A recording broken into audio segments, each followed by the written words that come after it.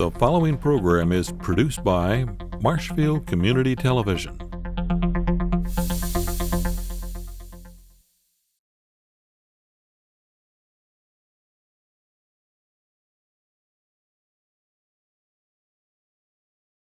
The impact on the Wisconsin pinery. Here's contact information. I'll skip over that. If anybody wants to talk later, I'm more than happy to, and I'll give you a card later, but to save time, we'll move right along. I graduated from the University of Minnesota College of Forestry a long time ago. I spent 40 years with Wisconsin DNR, the last 30 in the Northwest with the Cumberland area. I'm presently president of the Barron County Woodland Owners, and I've got in excess of 11 hours research into what was the largest lumber company in the entire world, Knapp Stout out of Menominee. Okay, for this presentation and for anything else, I want to introduce you to a wonderful professor. He's deceased at this time, Paul Wallace Gates of Cornell University, the finest author on land, the development of the public land, and really aspects related to the Wisconsin, Minnesota, Michigan pinery. He packs more into one page than most professors do into chapters. I have here, maybe many of you know about the Wisconsin Pinelands at Cornell University, one of his books. But this is an even better book. It's the history of public land law development, and it's academic, but it's not one you want to read at night before you go to sleep, because it is jam-packed with what happened behind the pinery and leading up to it. It's a really wonderful read. It's one of the few books where I couldn't wait to read footnotes. I couldn't wait to dig into the bibliography, and I don't say that much about professors. Okay, at the end or afterward, questions, feedback, challenges, I really want you to take that serious, because I grow when you ask questions.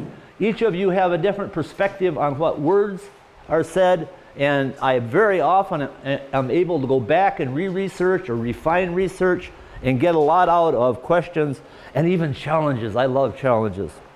But that said, and just so that you keep in mind, words matter. Sometimes I will use the wrong words and you will get the wrong impression or wonder about it. So be free to challenge. The next slide talks about words mattering. Here you have a couple of good old boys in a boat.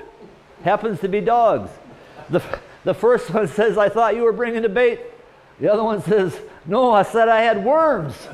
Well, they're both talking the same thing, but the communication isn't existing, so feel free to talk to me, okay? Okay, we're going to talk about today's objectives. This is just some wording for you. But what we're going to do for today's talk is we're not talking about it at the saw level, the camp level, the sleigh level. We're going to be talking more the strategic level, because I'm as interested in why the pinery happened in the way it happened as I am within the details. Quite frankly, at this time, I think there are 5 horsemen of the pinery that really have not been addressed in any of the literature I've seen. There are 5 reasons it occurred, when it did, how it did. And I'm going to finish that research and may talk to you about it in the future. For today, we'll talk about some mega trends. We're going to look at why the pinery went so fast. It went from inexhaustible pine to bam, it's gone. And we're going to examine the role of Southern secession. The next slide that you can't see very well, but we're going to muddle through it, is basically the nation in 1870.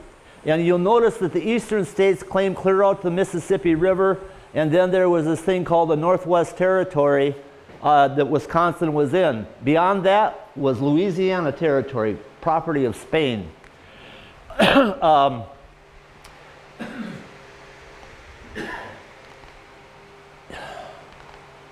Okay, then along comes 1803, and the world changed. By this time, the eastern states had ceded their land over here They had given up those land claims and the federal government paid off their Civil War debts.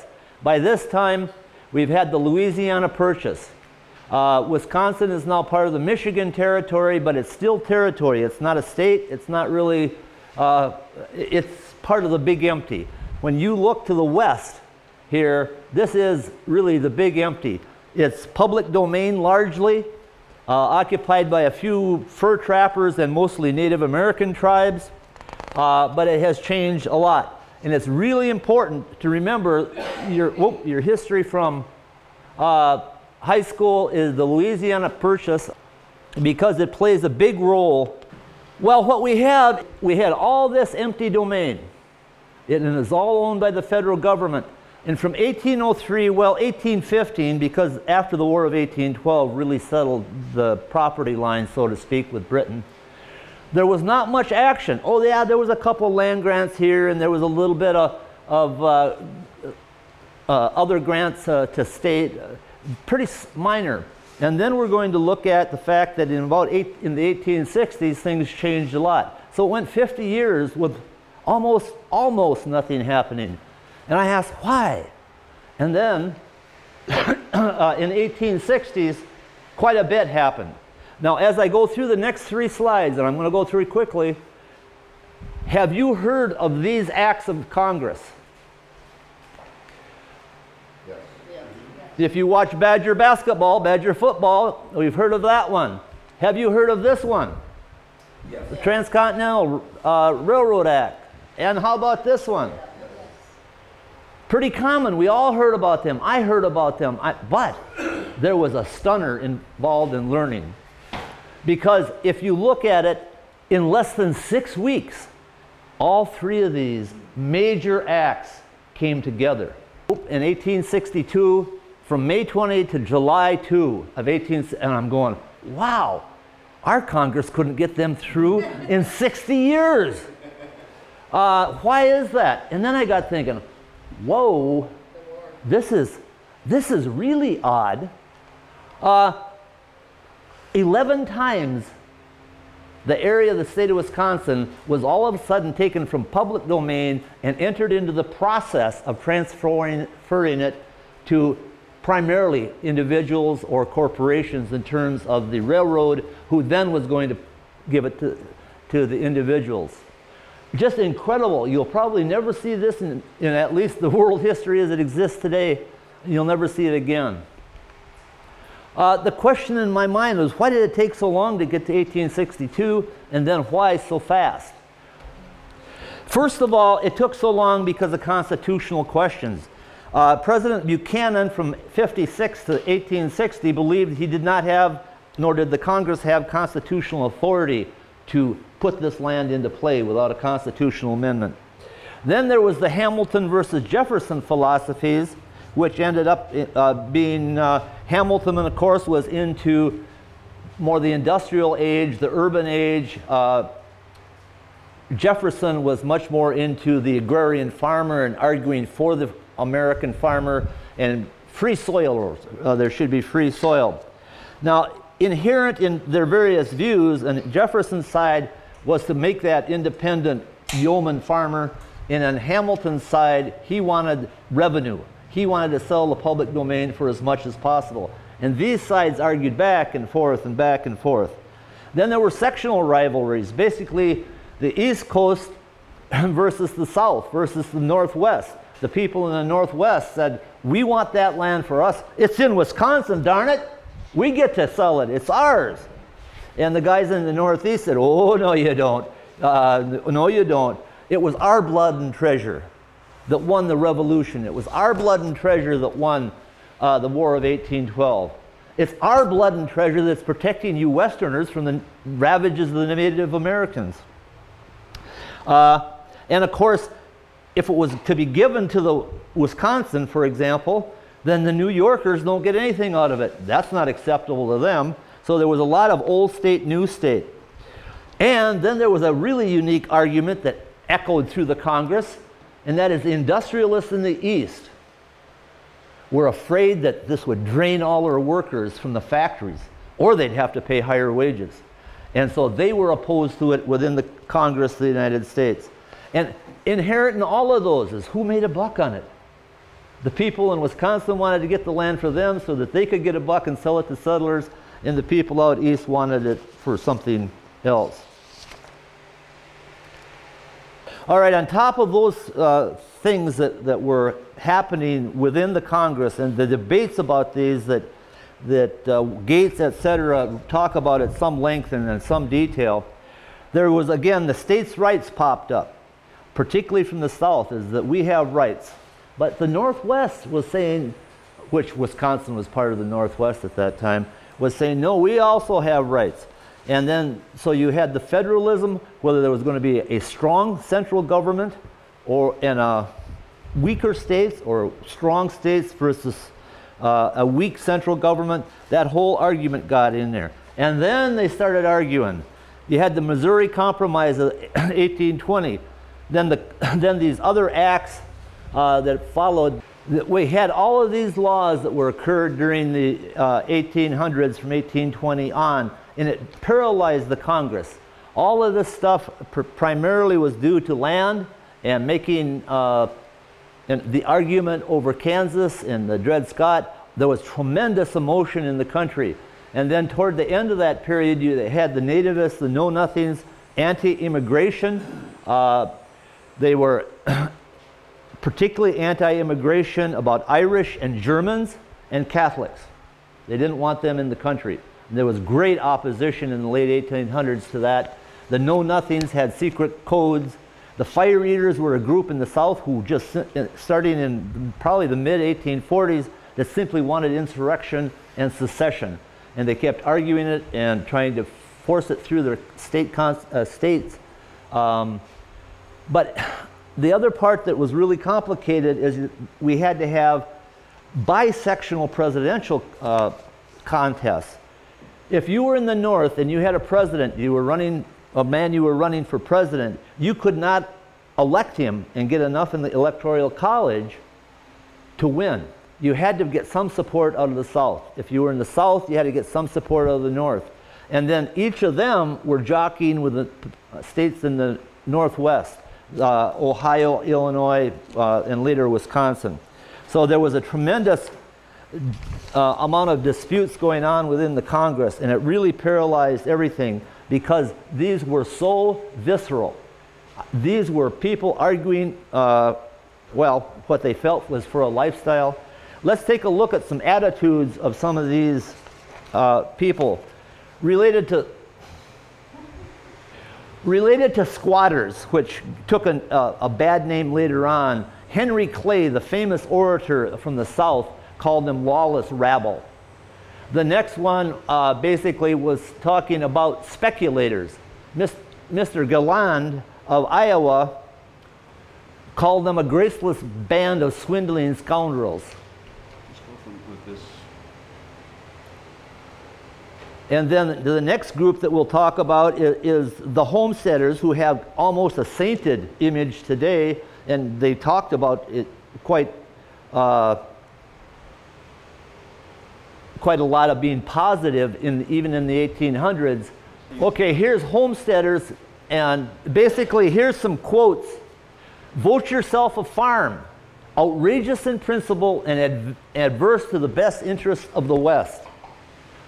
The effect will to bring upon us a vile horde of the most worthless class of immigrants, men who will not pay taxes and who will steal for a living. The poor houses of the East in all of Europe will be emptied upon us. I have not much sympathy for these cattle. That was Cyrus Woodman of Mineral Point, Wisconsin. Cyrus Woodman simply just happened to have a land office, real estate business with Cadwalder Washburn. And they wanted, instead of direct homesteads, of course, they wanted to have the land go through them for the homesteaders. So he had a private interest in that. The real reason for all this rationalizing really is the congressional fight over slavery. That was what was paralyzing up everything. There was lots of rationalizing, and people would talk about state rights. They weren't really talking about state rights. They were talking about the institution of slavery. They called it that peculiar institution. From this, to show you the visceral nature of the argument within the Congress, here's a quote. "Not in any uncommon lust for power did this uncommon tragedy have its origin. It is the rape of virgin territory, compelling it to the hateful embrace of slavery, and it may be clearly traced to a depraved desire for a new slave state. Hideous offspring of such a crime in hope of adding to the power of slavery in the national government." That was Charles Sumner. I don't know if you remember him. This is about the Lecompton debate related to the Constitution for the state of Kansas to become the proposed Constitution so they could become a state. He spoke for 2 days on the slavery issue in the Congress, in the House of Representatives. And what did it get him? Here's why you might remember the name. On the floor of the House of Representatives of the U.S. Congress, he was beaten to a virtual pulp. It took him about 2 years to recover from this beating. That's how vicious this was. And neither side was going to let the other side get ahead of it. It's kind of like when I had, my wife had 2 large orange tomcats. And if you let one of them out the door, whoosh, days later he showed up. And so we were really frustrated. What I learned, the only way to deal with tomcats, you get a leash, you put 1 tomcat on each end, and they don't get anywhere.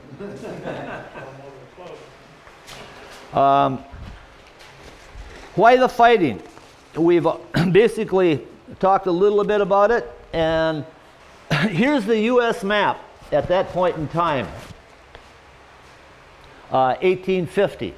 And about this time, there are about 15 slave states and 15 free states. And to the west of those states is all what you'd call empty country. The Minnesota Territory, the unorganized territory, Utah, Oregon. And as long as it was 15-15, with 2 senators per state, the South could block anything it wanted, and it did. This argument would have gone on for a great deal of time. At this time, the North, the free soil people, had the House of Representatives by far, because the population north was perhaps twice what it was in the South, as long as they could maintain parity. But about this time, a little after this, and that's why the Kansas fight got so vicious, is the South could see that with all that unorganized territory, the new states that came in were going to be free states, and they were then going to lose the vote in the Senate and possibly or probably get slavery eliminated. And then in 1858, Minnesota came in to the Union as a free state. And Oregon came in as a semi-free state because they had this unique thing in their state constitution excluding blacks from the state, and had a penalty for any ship captain who allowed one to escape off the ship. The whole fight in Congress was a fight over the control of the Congress. And as soon as Minnesota and Oregon came in, the southern states could see they were not going to win, and they seceded. And when they seceded, it removed all objections, well, not all, most of the objections to land grants and other legislation in the House of Representatives. And the objections to free soil also left. Because if you go back to the election, Lincoln's election, in the plank of his party was a free soil plank. So from here on, then the North decided the future. And the point is that secession meant war, and the war followed. But why in 1862? Why take time for land policy? I've heard it from the audience here earlier. There were a lot of other things going on in 1862. Why is all of a sudden land policy and some dirt for a farmer so important that it gets elevated in the Congress and for the presidency? It was a time of crisis. These are just a few events. Lincoln was trying to hold the border states in. We had problems with generals. We had problems with the Union Army getting run through the streets of Washington. If you simply take Shiloh and the Peninsula Campaign, the Union forces suffered 37,000 total casualties between April and May of 1862. If we had a conflict with 37,000 casualties in 2 months, you could bet the Congress would be too busy to play around with land policy unless it was a priority of highest means. And the reason they did deal with it because of fear and paranoia. The Trent Affair occurred, which almost caused a third war with Britain. There were spies all over. If you want to read about this, there's a dozen or more books about spies from the rebel states up working from Washington to Montana to California. There were Southern sympathizers all over the North making some sorts of agitation about every battle that the North fought, and it wasn't successful. There were newspaper editors in the North pounding the table and trying to reduce the morale of the Northern people who had voted to go to war. And there was a great need for money, and that was part of the paranoia. Is the North was afraid that the South was going to get money out of California, Montana, and Colorado to fund its war effort. Without those monies, it would be very difficult for. So there was a lot of fear, a lot of paranoia going on, but it gets more complicated. New York Times, January 26, 1861. If our representatives in Congress should be so foolish as to make any move, however slight, toward the establishment of a Pacific Republic, they may as well order their coffins at once. This gets to a point where within California, particularly Southern California, there was a whole group of people who had strong Southern sympathies or cussid tendencies, and they wanted to create a new nation out of California, Oregon, and Nevada. This was going to be called the Pacific Republic, and that threatened Lincoln and all of the North with more dismemberment. That created quite a bit of paranoia because of all the actions going on in California. Here's from a book, California in 1861, and it's a book I don't recommend that you read because of the facts. I recommend that it be read because of the emotion. It shows the emotion of the era. And this is true. U.S. Senator Gwynn of California was arrested for treason. And it's alleged there that the South owned the state and federal offices, and in some cases they did. This author calls President Buchanan an imbecile, and that we had a traitor as a Secretary of War. And there was some truth by Mr. Floyd, the Secretary of War, having moved small arms and cannon from northern armories to southern armories just before they seceded. These armories were then overtaken by the South, and basically he helped their military. Then there was a great concern in California about Albert Sidney Johnston, military commander of the West, who had known Southern sympathies, and he was alleged to be doing all sorts of treachery in California. In truth, he handed over the armories, etc., in California in very fine shape to the Union. He then got in his horse and rode over to the South and became a general in the Southern Army, alleged to be one of their most competent, and he died at Shiloh. Okay, from this paranoia, this fear, and all that activity came several objectives out of the Lincoln administration. One was to save the Union. And to do that, he was going to bind it together with rails, run that railroad right across the nation, and second of all, he was going to fill it up with free states. This goes clear back to a few slides ago when you looked at that big empty. He was going to take control so a civil war, a third civil war, could not be done. Now let's look at the objectives. Here's a quote from 20 Years in Congress by James Blaine, a Secretary of State for the nation. It was part of the fixed policy of Mr. Lincoln's administration to increase the number of distinctly free states from that section of the public domain which had never been in any way contaminated by the institution of slavery. What's most interesting about this is I was going through an old bookstore and I saw this book on the shelf, and I took it down, and as you always do, you pop it open, and this quote was on the first page I read. Quite interesting. I bought the book. Okay, this brought a horde of speculators, homesteaders, and railroad expansion. And here is a quote right out of Paul Gates' book. Because of all this land being pushed on the market at one time, it kept the price down. But here's the results are seen in the rapid development of the West, which it had thought earlier it would take 1 or 2 centuries.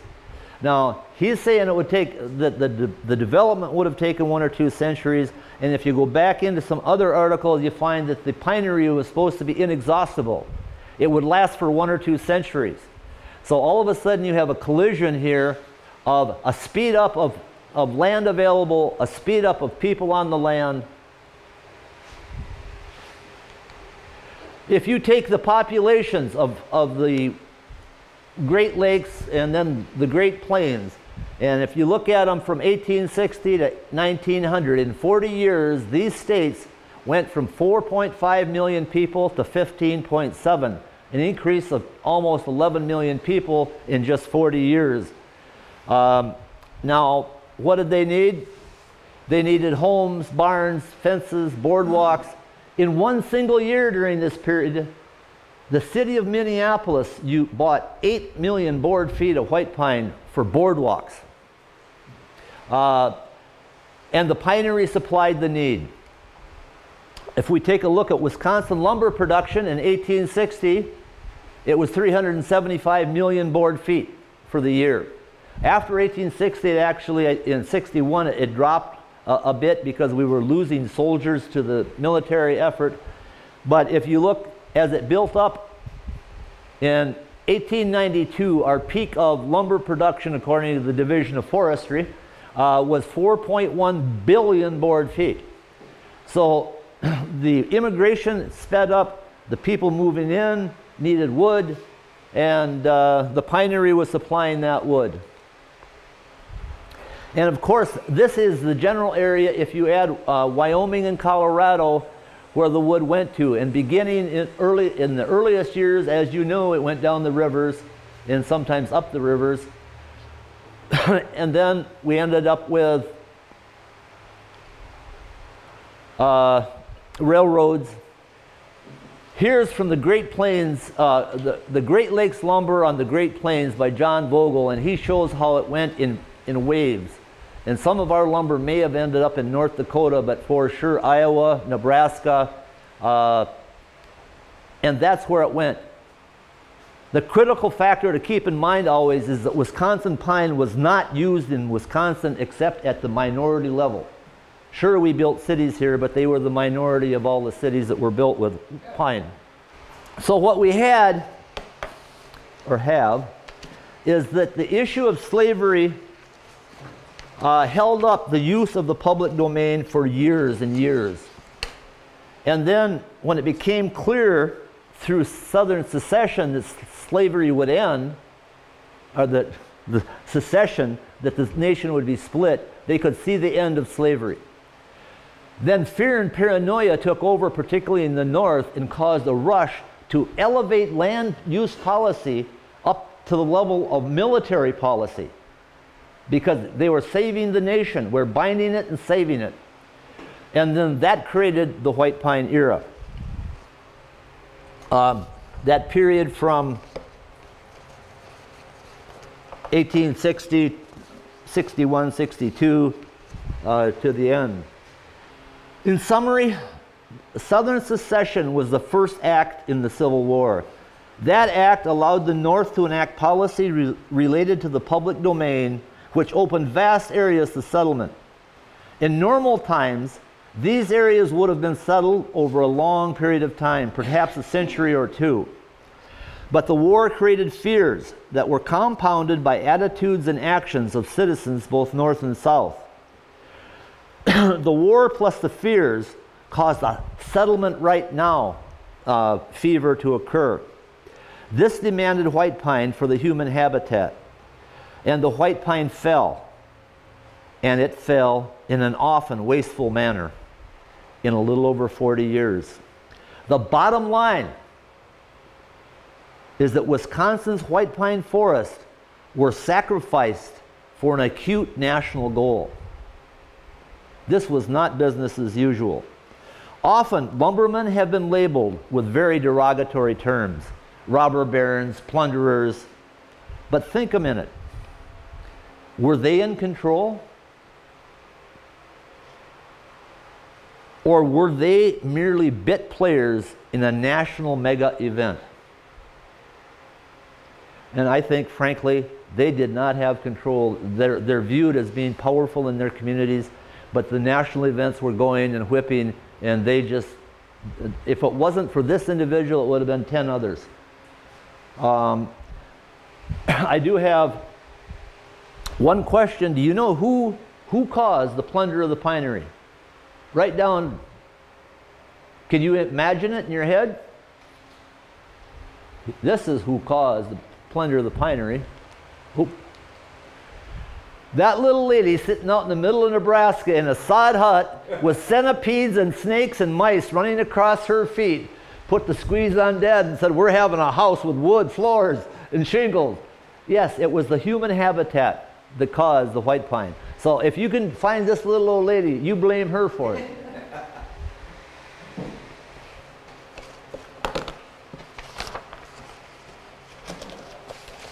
And we'll take questions if you have questions. If you need to stand up and shake a leg, I understand that too.